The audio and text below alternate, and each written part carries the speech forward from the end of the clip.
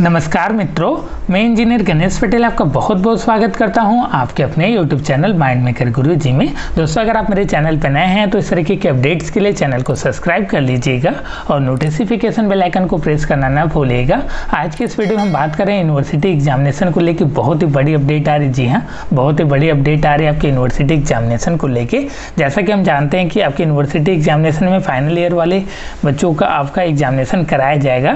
Corona संकट देखते हुए यूपी सरकार का फैसला, सेमेस्टर परीक्षाएं नहीं होंगी। जी हां, सेमेस्टर की परीक्षाएं नहीं होंगी, विश्वविद्यालयों में अंतिम वर्ष की परीक्षाएं ही होंगी।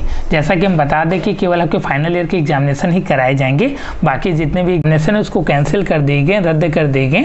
उसको आपको इंटरनल असेसमेंट के आधार पे उसका आपका मूल्यांकन करने के बाद आपके रिजल्ट जारी किए जाएंगे।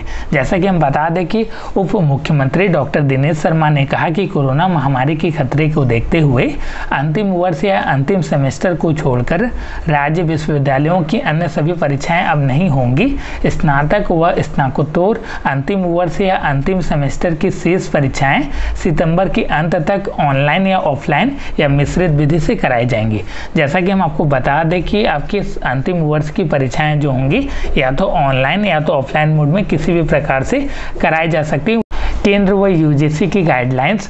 डॉक्टर शर्मा गुरुवार को पत्रकारों से बातचीत कर रहे थे। उन्होंने बताया कि स्नातक अंतिम वर्ष की परीक्षाएं 30 सितंबर तक कराकर परीक्षा परिणाम 15 अक्टूबर तक और स्नातकोत्तर अंतिम वर्ष की 31 अक्टूबर तक घोषित की जाए। आपकी यूजी और पीजी की जो परीक्षाएं हैं वो आपकी 30 सितंबर तक कराई जाएंगी और यूजी का जो परिणाम है 15 अक्टूबर तक जारी करने का दिशा निर्देश जारी किया गया है और आपके पीजी कोर्सेज का जो है परिणाम 31 अक्टूबर तक घोषित करने के लिए बोला गया है। फैसला विश्वविद्यालय अनुदान आयोग यूजीसी व केंद्र सरकार की गाइडलाइंस के अनुसार लिया गया।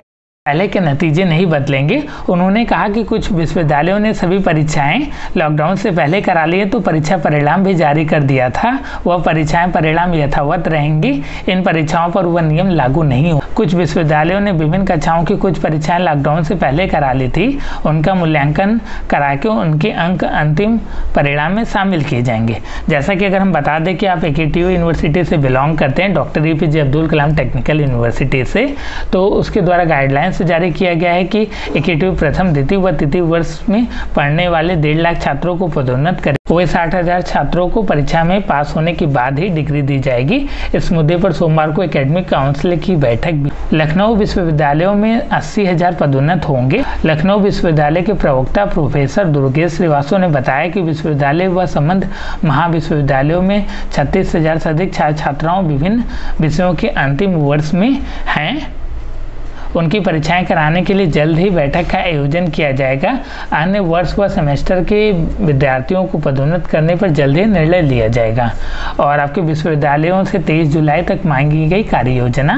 उप मुख्यमंत्री डॉक्टर दिनेश शर्मा ने बताया कि कक्षाओं में पदोन्नत के नियम बनाने के लिए विश्वविद्यालयों को विकल्प भी दिया गया है। उत्तर प्रदेश राज्य उच्च शिक्षा परिषद ने विश्वविद्यालयों को गाइडलाइंस भेजी है और उनसे 23 जुलाई तक कार्य योजना बनाकर देने को कहा गया है। जो भी आपके इंटरनल असेसमेंट के आधार पे मार्किंग की जाती है, अगर आप उससे संतुष्ट नहीं हैं तो उसको आप चैलेंज भी कर सकते हैं और फिर से आपके एग्जामिनेशन भी दे सकते हैं। जैसा कि हम बता दें कि जो छात्र पदोन्नत किए जाने का आधार बनाने वाले अंकों से संतुष्ट नहीं होंगे वह 2021 में दोबारा परीक्षा दे सकेंगे। वह उन सभी या किसी एक सब्जेक्ट की परीक्षा देने के बाद अपना अंक सुधार सकेंगे। जैसा कि हम बता दें कि आपके एग्जामिनेशन अगर संतुष्ट नहीं है, जो भी आपके इंटरनल असेसमेंट से मार्क्स दिया जा रहा है, तो उसका फिर से एग्जामिनेशन देने के बाद आप अपने अंकों को सुधार सकते हैं। तकनीकी और प्रबंधन कोर्स के लिए दिशा निर्देश नहीं। गुरुवार को जारी निर्देश विश्वविद्यालयों में संचालित कला, विज्ञान, वाणिज्य, विधि एवं कृषि विषयों के स्नातक और परास्नातक पाठ्यक्रमों के संदर्भ में ही लागू होंगे। अभियंत्रण व प्रबंधन के स्नातक और परास्नातक पाठ्यक्रमों के संबंध में प्रविधि शिक्षा विभाग से जारी होने वाले दिशा निर्देश ही लागू होंगे। कैसे आपके प्रमोट करने का सिस्टम बनाएगा, अगर हम लोग इसकी बात करते हैं तो प्रथम वर्ष द्वितीय सेमेस्टर की परीक्षाएं प्रथम वर्ष के छात्रों के परिणाम आंतरिक मूल्यांकन के आधार पर घोषित किया जाएगा। प्रथम वर्ष के जो छात्र पदोन्नत होकर 2020-21 की द्वितीय वर्ष की परीक्षा में शामिल होंगे और सभी विषयों में अलग अलग उत्तीर्ण हैं, वह द्वितीय वर्ष के सभी विषयों के प्राप्तांक का औसत अंक ही उनके प्रथम वर्ष के विषयों का प्राप्तांक माना जाएगा, जिसमें 2020 में परीक्षाएं नहीं हो सकी हैं। जैसा कि हम बता दें कि जो आपके फर्स्ट ईयर के एग्जामिनेशन नहीं हुए हैं 2020 में, वह आपके 2021 में सेकेंड ईयर के एग्जामिनेशन देंगे। तो सेकेंड ईयर के आधार पे आपके इंटरनल असेसमेंट के आधार पर ही आपके फर्स्ट ईयर के आपके रिजल्ट बनेंगे। जी हाँ, इसमें किसी भी प्रकार का आपको क्लियरेंस ना हो तो आप कमेंट सेक्शन में कमेंट करके पूछ सकते हैं, अपने अलग अलग आपके कमेंट्स और सजेशन भी दे सकते हैं।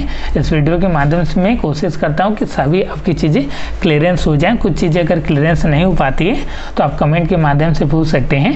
द्वितीय सेमेस्टर के जिन छात्रों की 2020 में परीक्षाएं नहीं हो सकी हैं, उनकी प्रथम सेमेस्टर के दिसंबर 2019 के सभी विषयों के प्राप्तांक का औसत ही द्वितीय वर्ष का प्राप्तांक माना जाए। द्वितीय वर्ष के सेमेस्टर की जो भी परीक्षाएं नहीं हो गई तो उनका प्रथम वर्ष की जो भी दिसंबर 2019 में परीक्षाएं हुई हैं, उन्हीं का औसत मानकर ही द्वितीय वर्ष की परीक्षाओं का जो रिजल्ट जारी किया जाएगा। 2021 में द्वितीय व चतुर्थ सेमेस्टर की परीक्षा में शामिल होने वाले छात्र कुछ विषयों में अलग अलग उत्तीर्ण होते हुए बैक या इम्प्रूवमेंट परीक्षा के लिए अर्ह होते हैं।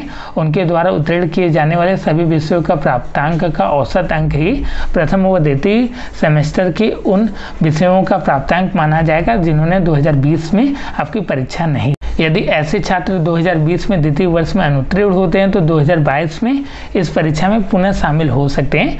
जैसा कि हम बता दें कि जो आपकी प्रोसीजर जारी किया गया है, गाइडलाइंस जारी किया गया है, उसमें आपको ध्यान में रखते हुए किया गया है कि आपकी एग्जामिनेशन कैसे कराई जाएंगी, किस हिसाब से आपकी पास किए जाएंगे, फेल किए जाएंगे। और एक बात इसमें जानकारी के लिए मैं बता दूँ कि जो भी आपका बैक पेपर है प्रथम द्वितीय या तृतीय वर्ष के छात्रों का, उनका बैक पेपर आपका सामान्य रूप से होगा। उसमें किसी भी प्रकार का कोई भी चेंजेस नहीं है, वह आपके नियमानुसार होंगे। आपके यूनिवर्सिटी की गाइडलाइंस के हिसाब से आपके चलेंगी। आप जिस यूनिवर्सिटी में पढ़ाई करें उसी के हिसाब से आपके चलेंगे। उम्मीद करते हैं कि आपको ये वीडियो काफ़ी अच्छा लगा होगा, तो इस वीडियो को ज़्यादा से ज़्यादा अपने मित्रों और दोस्तों के साथ शेयर कीजिएगा। अगर आप मेरे चैनल पर नए हैं तो इस तरीके की अपडेट्स के लिए चैनल को सब्सक्राइब कर सकते हैं और आप कमेंट सेक्शन में कमेंट करके बताएं कि आप किस यूनिवर्सिटी से बिलोंग करते हैं। तो जो भी आपके अप्रोप्रिएट आंसर होंगे या सजेशन होंगे मैं दूंगा उस कमेंट सेक्शन में, तो आप कमेंट करके जल्दी से जल्दी बता दीजिए। धन्यवाद मित्रों, जय हिंद, जय भारत।